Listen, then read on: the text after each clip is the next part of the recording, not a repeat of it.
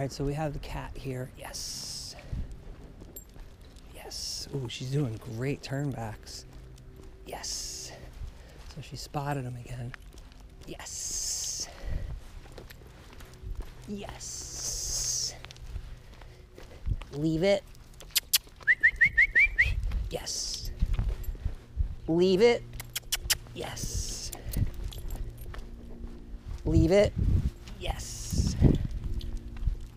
Yes. Ooh, nice. At the end, she gave me another turn back. Excellent work, honey. Excellent work.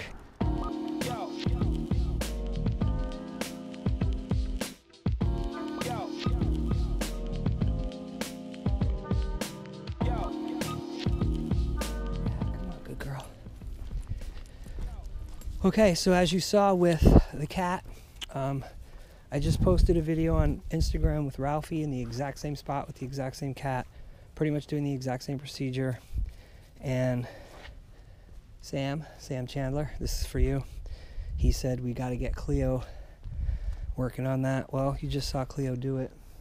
Again, I always tell people that it's the human that is the biggest variable. We matter most.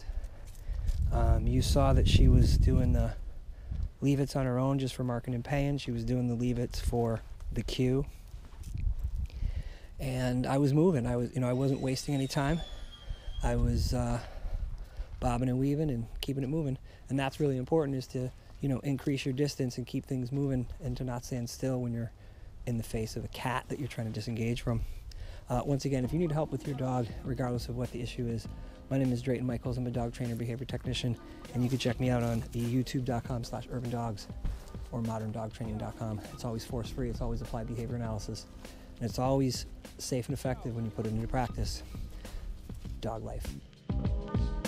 Rocking your mind, your body, and your soul. Yeah.